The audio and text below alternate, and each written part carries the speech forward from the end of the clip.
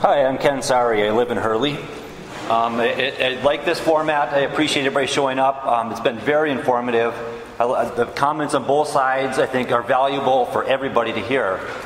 The one thing that I do want to say is there's been a lot of talk about adopting Ashland County's zoning ordinance to mirror Iron County's.